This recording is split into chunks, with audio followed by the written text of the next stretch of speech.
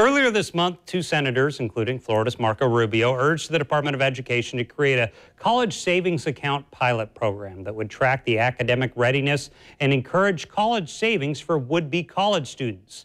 Joining us now to discuss what this means for your college-bound student is Adam Wolf from Wolf Retirement Navigation. Adam, thank you for joining us. I appreciate it. Great to see you, Scott. Talk to me about this. This is new. There are other programs out there. How is this one kind of stand out? This sort of stands out for a couple different reasons, but one is it appears to be bipartisan. There's actually a Republican and a Democrat. You don't see a lot of that lately. Yeah, especially nowadays. But there's they're coming together to try to fund accounts for lower income kids as they move closer towards college age to get them prepared for college. And so funding with a separate account, monies by the government into that account, and then tracking their progress over time and having technology help them with that to track them and get them prepared for school, because going to college for a lot of folks is a good thing. Trying to figure out how this is different. For my kids, I have a 529 plan, which I think started under the Bush administration.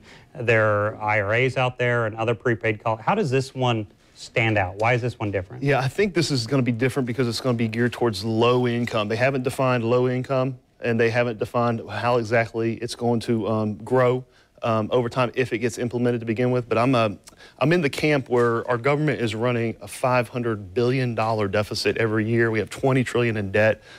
This funding an account is one thing, but for lower income folks, as they get closer to retirement or to college age, when you get to that college age, you're looking at scholarships, you're looking at grants, you're looking at loans, and there's already, in my opinion, the sources there for going to school for the lower income folks. But this will be there. It looks like if this goes through, it'll be reality.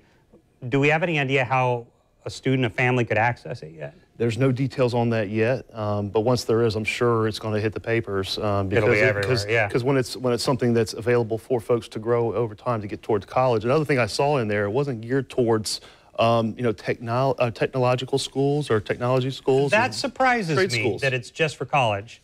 Do you think that is possibly something Washington could look at? Because trade schools are a big thing all over. Exactly. I think it should. If it doesn't, it needs to be. And because not everybody goes to college. Everybody goes their different directions, whether it's military or trade schools, technology schools, those types of things. And those funds should be available to those folks as well, I believe. You're saying right now that for the low income, there are a lot of options. The IRA, the grants, the loans. Could this still hit a group that's not able to take advantage, give them another resource? Because college isn't cheap.